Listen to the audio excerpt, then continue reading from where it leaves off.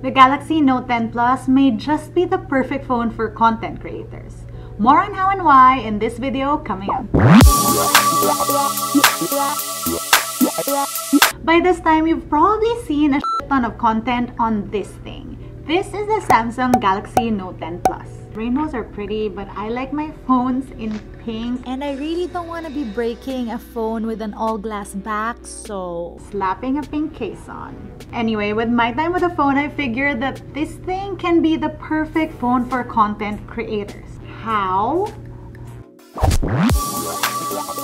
So for the vloggers or videographers, of course, there are 3 main cameras on the back of this device, and all of those can be utilized for video. That means 3 different perspectives automatically while shooting with this phone. Another cool feature would be the steady mode, which allows you to walk and talk while not getting your viewers dizzy. This is a super steady mode. This is the normal mode.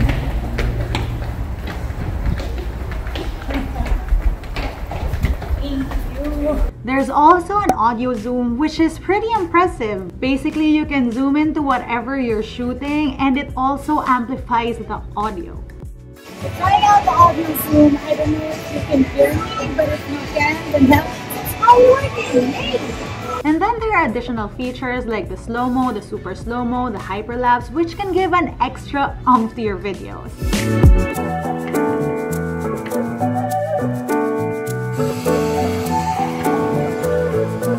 I've actually run around with the Galaxy Note 10 Plus, and I really feel that this phone is more than enough for simple vlogging. But wait, there's more. You can actually edit your videos on this thing. For photographers, of course, the same 3 camera setup applies, and we all know that Samsung camera phones are really good.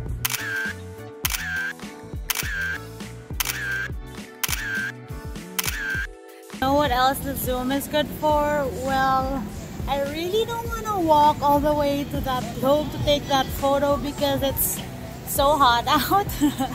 And since I don't want to do that, I'm just going to zoom to get the same shot.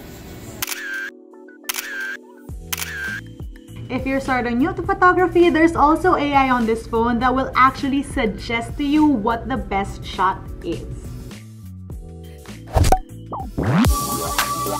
We're now moving to the less traditional content creators, so this phone is also perfect for the IG models. Well, for one, you can shoot selfies like never before. The S Pen actually allows you to control the camera, so you get that perfect shot always. You can learn more about the S Pen on the previous video I shot, which pitted the S Pen against my actual Instagram boyfriend. Even with just one camera on that punch hole up front, you still get 2 point of views. You get a normal selfie mode and you get this wider frame. Also, for women who have tiny girly hands like mine, they have a floating shutter button which you can just turn on. Basically, you can move this button around and it'll make it easier for you to take that selfie with your tinier thumb. There are also other remote shutter features like the volume shutter, which allows you to literally tell your phone to take that photo. Capture! And then there's the palm shutter, which honestly is the easiest way to take selfies.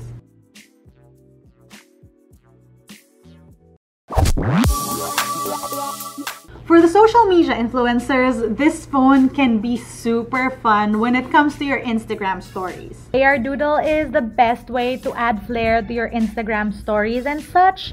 It is basically something that allows you to draw on thin air, and it's AR, so it follows you around. I must warn you that drawing on yourself is not the easiest task. I'm supposed to be Sailor Moon, but it took me like the last 10 minutes drawing this failed little headdress over here. Live focus also comes to video, and well, you have this first filter, which is the normal blur filter, where you can adjust the level of blur. There's also the live focus filter called the big circle, which gives you circular blurs in the background. There's also color point, which as you can see is pretty cool. It sort of makes you the star in your own Instagram story movie. Then there's the all-time favorite, this glitch filter, which is pretty cool actually. It does look great. Any single one of these live focus features ensures that you're the star in whatever video you're shooting, and I can see them being used for Instagram. And yes, AR emojis are still a thing. They are pretty cute, and the avatars are awesomely something I'd still use. But as you can see, they're not the best when it comes to videos like this. Nonetheless, look at me in cartoon world.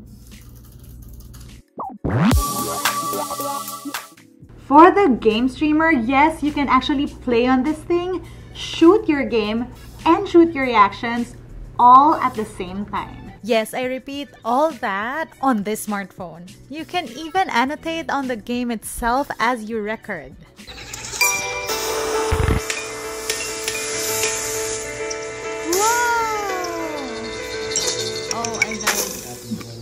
And there you have it. Those are a lot of reasons why this phone can actually be a great device for a content creator if you are one. I'm not saying that this thing can fully replace whatever gear or tech you have. And I'm also not saying that this thing will give you skill to create whatever content you want to make. But it's really impressive that all those features are in the palm of my hand with the Galaxy Note 10 Plus.